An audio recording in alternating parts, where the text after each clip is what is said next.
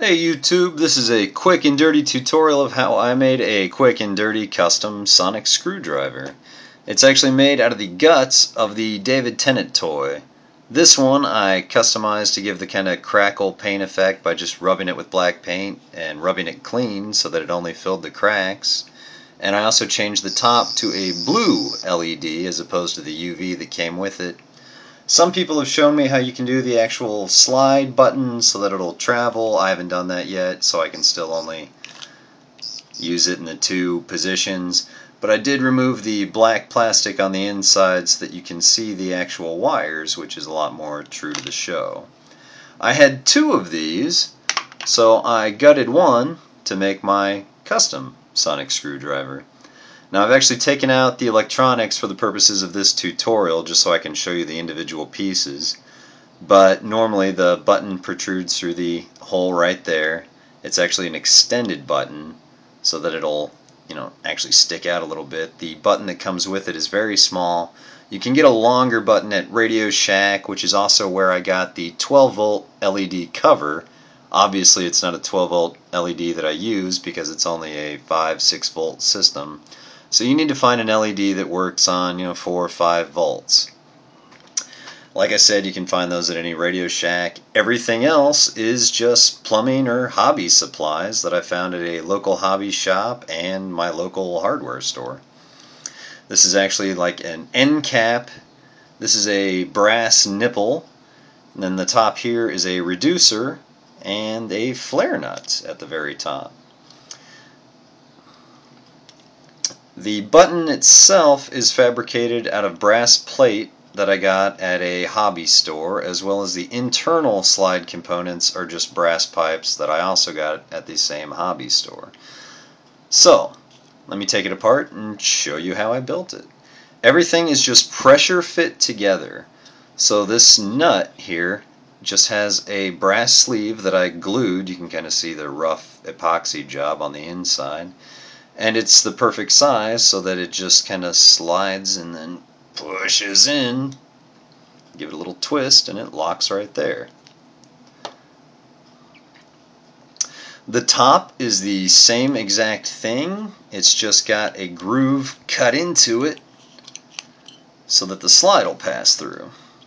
Now here at the top you can see I tried putting a small screw from the inside out just to hold it a little better because, me being rough with it, I would pop the glue and send the button flying, have to pick it off the floor and glue it back on.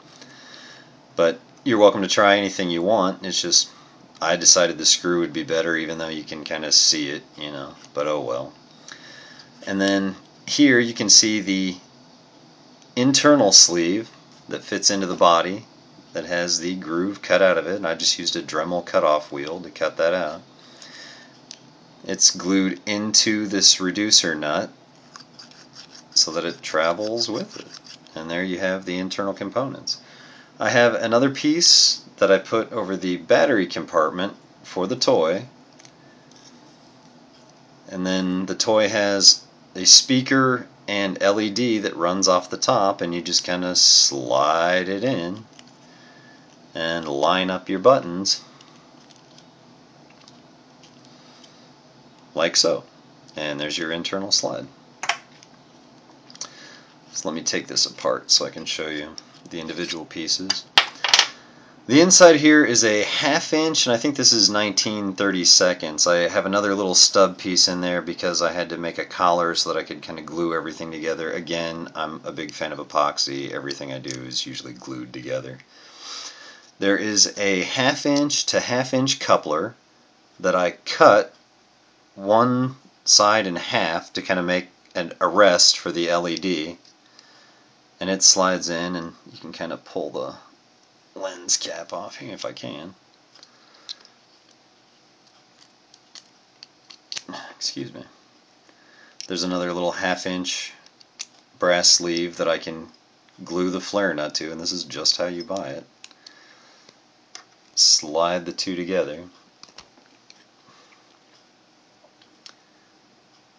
There's your pass and your rest for your LED, and I cut off the very top of that 12 volt green LED cover so that I could just kind of pressure fit it in. It fits in a 1/2-inch tube fairly well. And then a little bit of crazy glue or epoxy, and it'll be a pain to get that back out. Trust me, I did it this morning. Now, I wanted to use a clear tube. I could not find anybody locally that sold acrylic tubing. I checked like little test tubes, specimen tubes, and everything was too flimsy to kind of use for it. You can order acrylic rod on Amazon or a number of different manufacturer sites and just kind of drill out a channel that you can slide your wires in, and that's exactly how they do it in the show. But I decided to kind of make it a 10th, 11th combination, so I decided to paint this tube with a pearlescent green so it would kind of look like the inside of the Matt Smith screwdriver. Now you can use this setup any combination of ways to kind of produce anything you want. Like I said, if you can find a clear tube, it would be easy to use the clear tube as opposed to the 1/2-inch tube, and you've got more of a true-to-life David Tennant replica. And then again, everything just kind of squeezes together, slides in, and boom. There's your fully custom sonic screwdriver. I hope this was helpful.